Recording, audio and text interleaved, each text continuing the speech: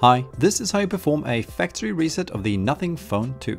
Please note that everything currently stored on the phone will be deleted upon finishing these steps. Now, start by navigating to Settings, followed by System, and then Reset Options.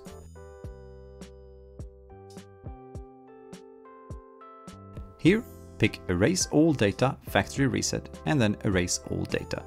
Input your lock code and select Erase All Data again to start the reset process. The reset takes about a minute to complete, after which you are presented with this screen. At this point, it is a good time to turn the phone off if you're selling or giving it away. To turn the phone off here, push the right side button and the volume up button on the left hand side at the same time, and then select power off.